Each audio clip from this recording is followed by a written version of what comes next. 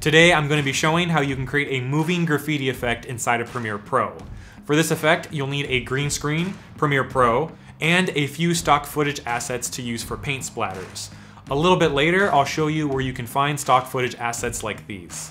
One of those places, though, is actually the sponsor of today's video, Storyblocks. Storyblocks has a great royalty-free and demand-driven library made up of millions of video assets. You can find everything from high-quality 4K stock footage to Premiere Pro and After Effects templates. I use Storyblocks a lot for their pre-made title animation packs. They have so many great options that allow you to quickly create title animations in Premiere Pro or After Effects. These templates save me a bunch of time when I need to create some type of text or title screen.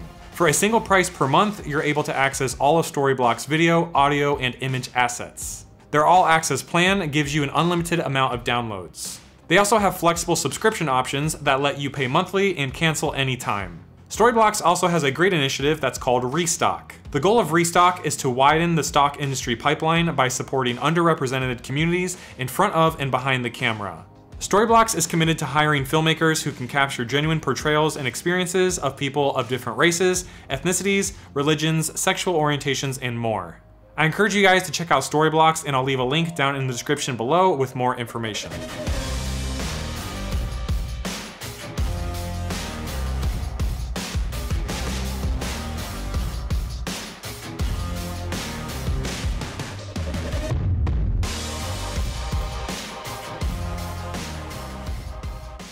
For this effect, I filmed two separate shots.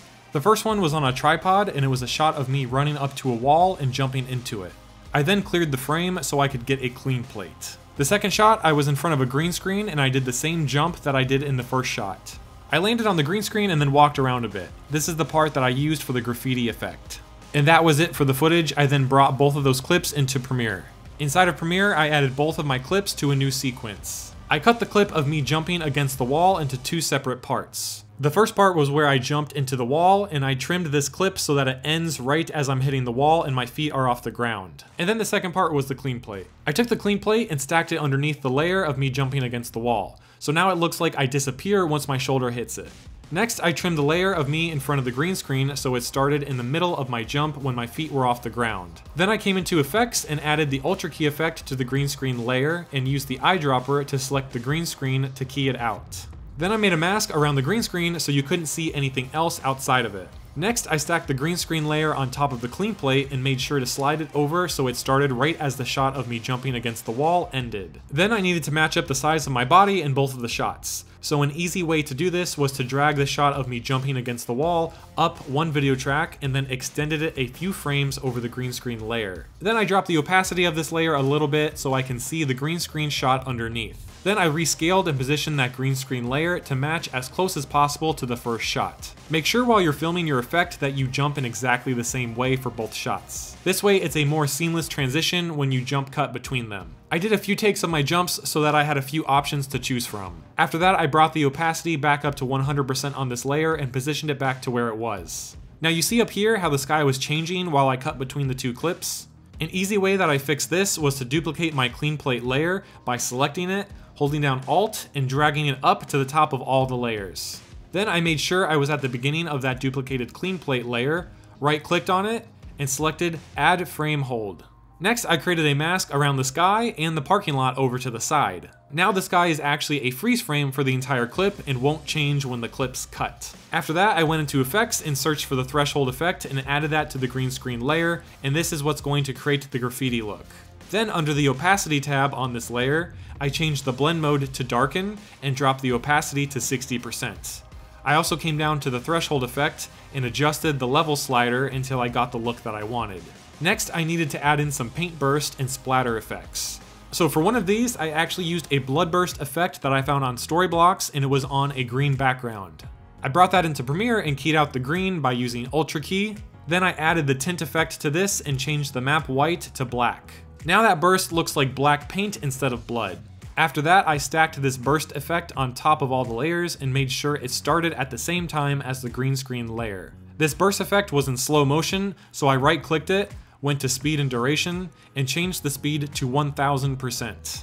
Depending on what burst effect you use, and if it's in slow motion or not, you might not need to adjust the speed. Next, I scaled and positioned the burst effect to where I wanted it. Then I added the directional blur effect to this and changed the direction to 90 degrees and the blur length to 2. I had to do this because there was no motion blur since it was filmed in super slow motion. I also created an ellipse mask around this effect and increased the feather to 65. I did this to contain the burst a little bit so that it wasn't splattering so far away. After that, I added some paint splatters and drips to the wall. I used another element from Storyblocks for this, and it was of an image called Grunge Splash. I also used an element from a site called jing.fm, which has free stock clip art. I downloaded a paint splatter image with some drips on it. There are multiple places where you can find similar paint effects like this. And remember, you can also use blood splatters and just tint them black like I did earlier. So next, I brought in the Grunge Splash image from Storyblocks and layered it on top of everything and made sure it started at the same time as the green screen layer. My image had a white background, so to get rid of this, I added the color key effect and used the eyedropper to select the white. Then I increased the color tolerance level all the way up. After that, I added the tint effect to this and tinted it black. Then I adjusted the position, scale, and rotation so that it was where I wanted it on the wall. I also created a mask around the splatter to get rid of this big ink blob here. I then keyframed the mask by selecting the stopwatch for the mask path. I did this at the beginning of the layer and brought the mask size down to where you couldn't see the splatter. Then went forward about 5 frames and expanded the mask. This gives it the look like the paint is splattering on the wall.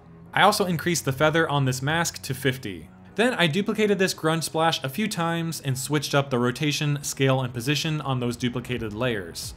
I moved them around the wall to fill it out a bit more. I ended up doing this about 3 or 4 times. I also added in the image of the drips and did the same thing. I ended up using the same drip element twice and just adjusted the rotation and the mask so that it didn't look too similar. To get this drip look on the one at the bottom, I increased the space in between the keyframes on the mask for when it's expanding. I had them 32 frames apart from each other, and this felt like the perfect speed to simulate the paint dripping down the wall. Then the last thing I did was add in some fake handheld camera movement. I went over how to easily do this in my 5 effects in Premiere Pro video. I'll leave a link down in the description below for that. But alright guys, that's it for the effect. I think it turned out pretty good, and I like how you can create all of this just inside of Premiere. So I hope you enjoyed the video and found it helpful. If you did, consider liking the video and subscribing for more just like this. That's it for today though. Take care, and I'll see you in the next one.